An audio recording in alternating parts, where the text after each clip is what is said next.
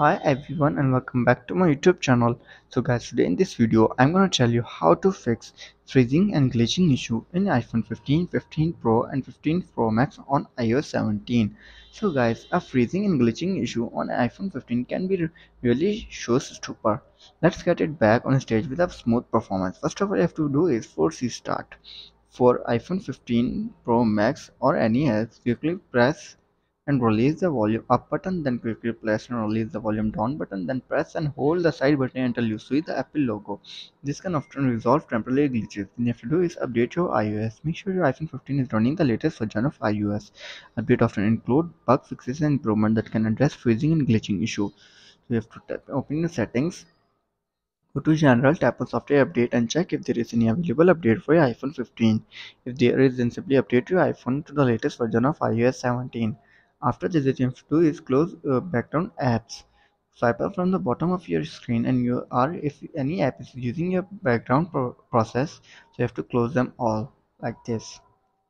After this, what you have to do is clear your storage space. If your iPhone is almost full, so guys, if your iPhone is almost full, it can impact your performance. So guys, delete unnecessary app, photos or videos to free up storage space.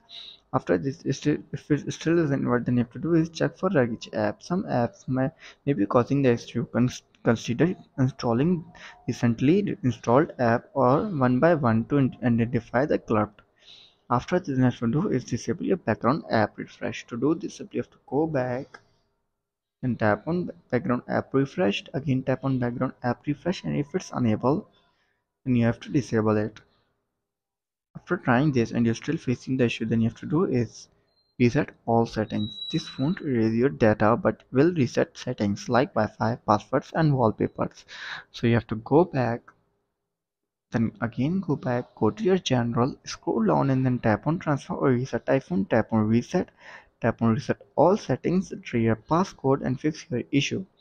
So guys, if this video helps you, then make sure to like and subscribe my YouTube channel for upcoming videos, and thanks for watching.